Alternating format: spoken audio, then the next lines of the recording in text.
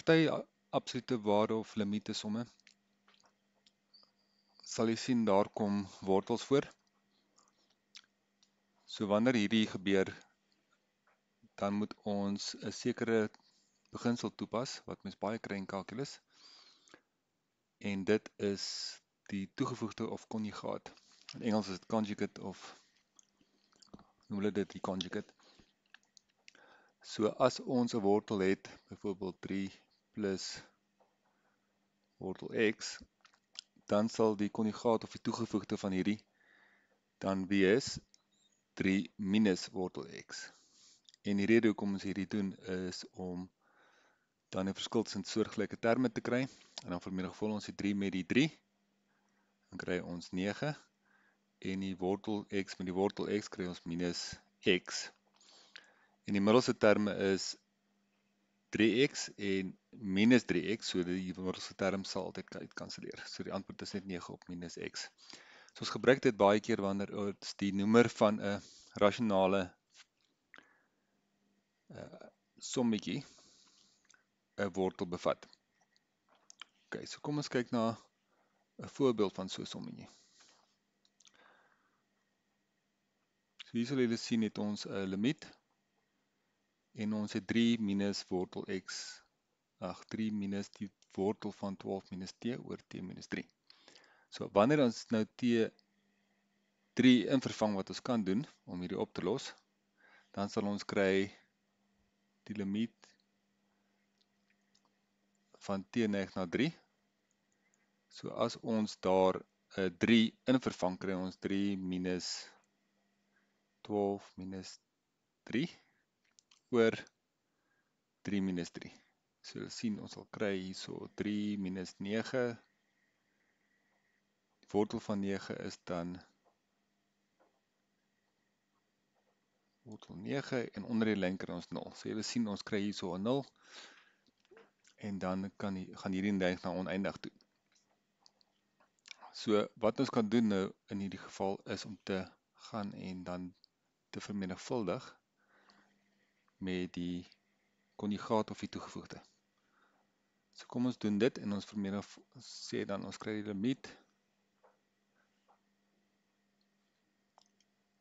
van x, in hierdie geval t neig na 3 en dan sê ons 3, 12 minus t oor t minus 3. En dan bo en onder vermenigvuldig ons dan met die toegevoegde. So ons sal hier vermenigvuldig met 3 plus 12 minus t en onder die lyn vermenigvuldig ons ook met 3 plus wortel 12 minus t. Goed, dan die volgende stap van die limiet van t neig na 3 en dan bo vermenigvuldig ons 3 met die 3, dan kry ons 9. Onthou die middelste terme 3 maal met daai term en minus 3 maal met daai term in die wortel gaan uitkanselleer. So ons menigvuldig dan net die laaste een daar so. En dan kry ons minus 12 minus t. Onthou wortel 12 minus t maal met wortel 12 minus t gee vir jou. Die wortel word dan uitgekanselleer, dan kry ons net 12 minus t. Onder die lyn sal ons dan kry t minus 3, 3 plus wortel 12 minus t. Goed. En as ons dit verder vereenvoudig, dan kry ons bo 9 minus 3 is minus 3. 9 minus 12 gee vir jou minus 3 en dan plus t. T minus 3 onder die lyn en 3 plus wortel 12 minus t. So jy kan sien hierdie is t minus 3. Dit is baie lelike 3. En 3 minus t. So wat ons kan doen is, as ons daai term vat en ons haal 'n negatief uit gemeenskaplik, dan kry ons ook 'n t minus 3. En dit is wat ons wil hê, want nou kan ons gaan en sê, okay, hierdie term kanselleer uit met daai term, en ons bly dan net oor met limiet van teenheg na 3 van minus 1 oor 3 plus wortel 12 minus t.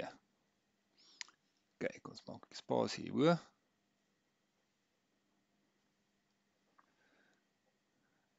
En ons pas hom daai op.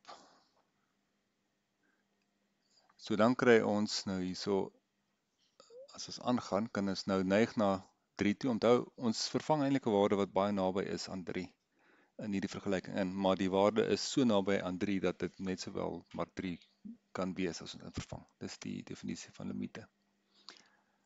So kom ons minus 1 voor die hooflyn, dan kry ons onder 3 plus, dan sit wortel 12 minus 3. Dit lyk al baie beter, en dan kry ons 3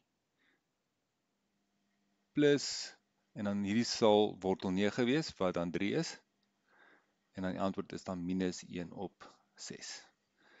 So dis die oplossing van hierdie vergelyking. So jy kan sien, wanneer jy 'n geval kry waar die onderste die nommer neig na 0, dan moet jy kyk of jy kan vermenigvuldig met die konjugaat. In Engels sal hulle sê die conjugate.